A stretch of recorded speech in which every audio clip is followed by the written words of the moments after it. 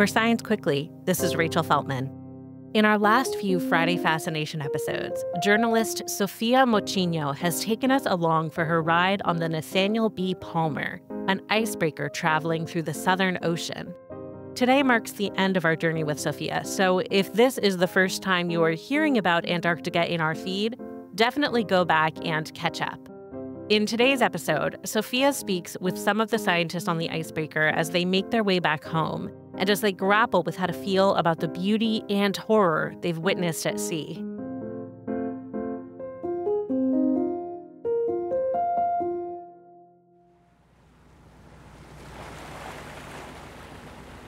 After spending 2 months traveling through West Antarctica's Madison Sea on board the Nathaniel B. Palmer, we are approaching the end of our expedition. Researchers collected sea ice and thousands of gallons of seawater at 27 different spots in the ocean surrounding Antarctica. Those samples allowed them to examine different biogeochemical processes, some of them linked to climate change and the future of our planet. We endured bad weather in our quest to reach certain places. One of them was Pine Island Bay, a remote coastal area of West Antarctica that is usually blocked by sea ice, even in the summer. We mentioned Thwaites Glacier, nicknamed the Doomsday Glacier, in episode 1. Pine Island Glacier is melting at a similarly rapid rate, discharging lots of glacial ice into the bay. Peter Sedgwick, a chemical oceanographer at Old Dominion University and one of the cruiser's leaders, told me sampling of the area in recent years has been very limited. It's not very often open to an oceanographic vessel getting in there. So we're very much hoping to get in there, but at this stage I'm not sure that we'll make it. The Palmer ran through the ice-covered sea for hours trying to reach Pine Island. The ship's captain told Peter why breaking through was so difficult. He used the analogy of a little kid coming up and trying to hit you as hard as they could, and an adult having his hand on the little kid's forehead and the kid's just swinging at him and not able to get at him. That was the analogy of the ship trying to break through the heavy sea ice barrier. In the end, the Palmer couldn't make it through the heavy ice, and the decision was made not to go further. The wind was blowing us toward the shore, and if we kept trying, we risked being trapped between the sea ice and the coast. It took us about 2 weeks to navigate out of Antarctica to our final port in Lyttelton, New Zealand. During this period, the researchers started packing everything for a smooth demobilization upon arrival. We wouldn't have long at port to unload everything, so the researchers had to start packing samples and equipment on our way to the dock.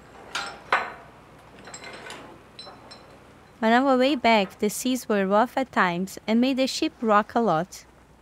At night in my room, I could hear the noise of little crumbles of dirt and other debris rolling on the floor as the ship moved from side to side. Sleeping in these conditions felt as if I was tied to a seesaw controlled by energetic children. This continued for about 2 days, while we navigated through 18-foot swells that left some people, including me, seasick.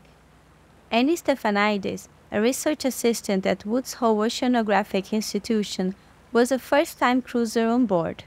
I asked her what she found to be the most difficult part of the trip. Well, right now I'm thinking about seasickness the most. That has been pretty challenging, but in the grand scheme of things, it's only been a few days where we've actually been transiting, and it's been rough compared to being on stations for like 40 days in a row. On our way back to port, those who did not feel sick could relax and dream about what they would do on land. But time passed extremely slowly, even if we tried to fill it with movies, game nights, and arts and crafts. Margot DelViscio, a postdoctoral researcher at Woods Hole Oceanographic Institution, got bored during this period.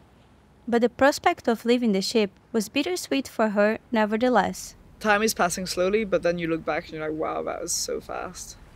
And then it's like the end comes before you kind of are actually ready for it. And I always get really sad on like the port call out and everyone's saying goodbye, but I feel like you don't really have the time to say goodbye to everyone. So there's a lot of people you just don't say goodbye to. the time we've spent all together right now, it's more than like your closest friends in real life, because you never spend 24/7 with your really close friend unless you live with them or something, you know. So I feel like you get to know people quite deeply, but at the same time it's like just once and then you never see them again. So it's pretty weird. As we got closer to land, the prospect of regaining access to the internet and reconnecting with the outside world became almost frightening for some researchers. When our phones are going to start buzzing again and it's like all your notifications from the last 3 months are like catching back up to you, I find that very overwhelming, because we kind of get used to a slower pace of life. Getting back to like real life, it feels like you get back into a city and everything's like really high speed and like everyone's going really fast and there's a lot of things to do. And it takes me a while to like get back into that. During this strange hiatus, it was like we were between two worlds. Not quite in Antarctica anymore, but not yet close to home either. It got me thinking about the one-of-a-kind place we had visited and how the experience had affected us. We had witnessed these pristine icy landscapes. We met countless animals and saw imposing glaciers that didn't look like they could disappear at all. Everything seemed so untouched. I knew about the urgent danger to Antarctica and climate scientists' warnings about the continent's fate, but it was hard to connect that reality to a place that seemed so immaculate. And I wasn't alone in that feeling. I think it's also hard too when you're seeing something so beautiful for the first time, because you're like, wow, this is so amazing, like, I don't see anything wrong with this picture. That's Annie again. But we know that environments are changing, so that's not true. And habitats for these animals are changing, and the water is changing. It wasn't at the forefront of my mind, I guess. For Carl Lamborg, a chemical oceanographer at the University of California, Santa Cruz, it was a matter of comparison with other icy landscapes he has seen. If all the dire predictions happen, there will still be ice in Antarctica to some extent, probably.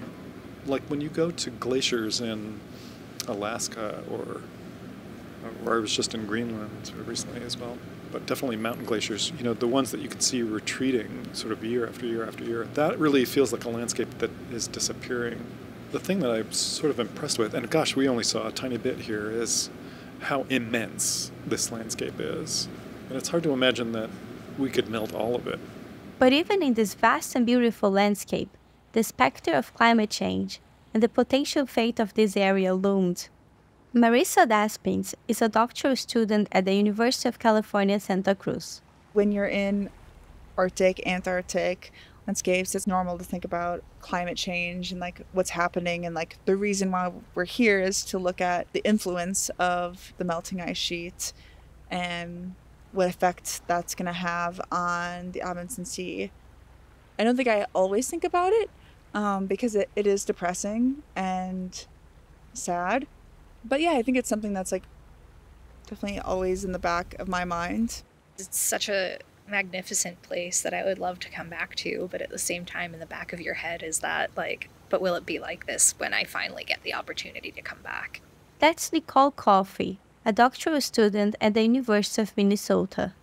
And it worries me that it's not going to be this pristine forever, and I don't know that there's any coming back from it at this point, which is a depressing thought, and I hope there is.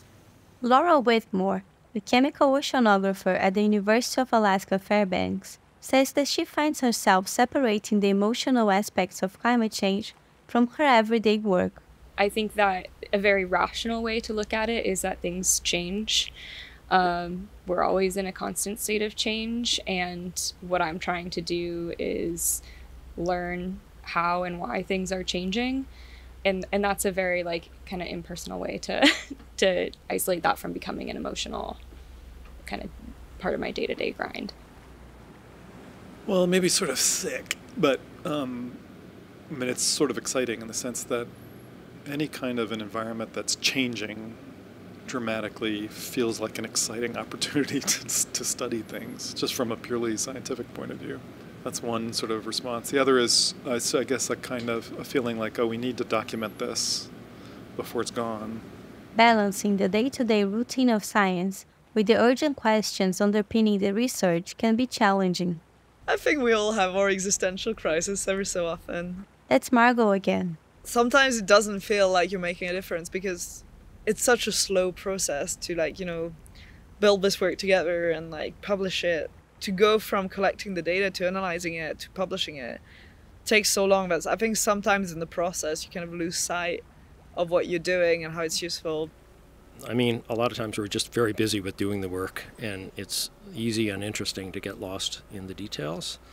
But I would say more and more I find myself just reflecting on what we're doing here to essentially understand this process better.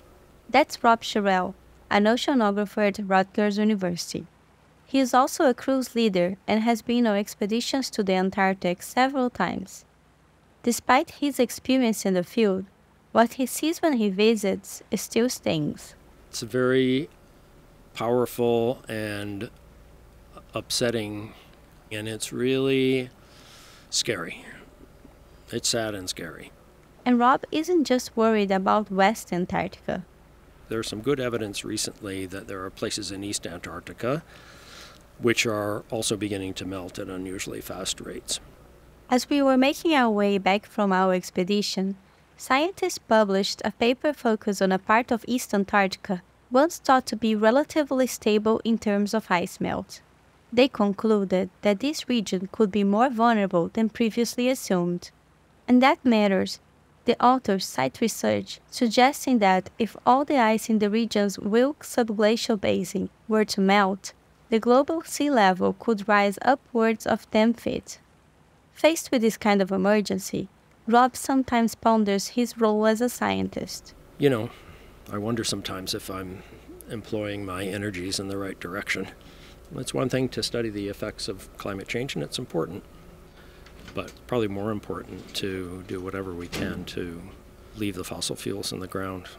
Phoebe Lamb, a chemical oceanographer at the University of California, Santa Cruz, and another lead scientist on the expedition, has similar thoughts.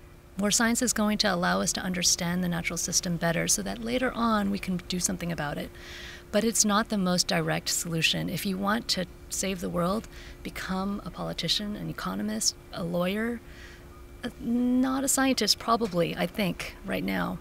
But I also feel like we all have something to contribute. There's like tiny little cogs, right? And there's, 8 billion people in the world. Not everyone could be a lawyer or a policy person fighting for climate policy change. We all need to be contributing what we're good at because the world needs all of our talents in order to stitch these solutions together. For Phoebe, optimism comes from the power of education. As a university professor, she aims to inform the next generation of decision makers. The science education is hugely important. We need to explain to people why this is important, what's happening, that it's real, that it's accelerating, there's no doubt. All of that is, I think, our primary job, and that's why I feel like being a professor is important, because I can communicate that to undergrads. I'm going to continue doing science, which is useful, but, not going to deal with reducing fossil fuel emissions, realistically. And then I'm going to take my knowledge and my approach to try to sort of help steer the next generation to actually fix it. Nicole also feels that communication is critical. I hope that people seeing things like this, both in photo form or through your writing and your podcasts, and if they have the chance to see something similar, I hope it makes them care. I feel very lucky that I could join the researchers on board the Palmer and visit a place as amazing as Antarctica. I hope that the landscapes I witnessed remain intact out there, not just in my memory. I understand that it can be difficult to care about Antarctica if you haven't seen it. Why should anyone care about this remote, icy land where no humans live permanently? But as we have seen in this series, the future of Antarctica is tied to the future of our oceans and our planet. The continent's melting ice will continue contributing to sea level rise, which impacts coastal communities all around the world. And that melting could also change marine biogeochemical processes in a way that has a direct impact on our planet's climate. The researchers I met on the Palmer are doing their part, gathering unique data that might help us understand where things are going. But another question remains. What will we do about it?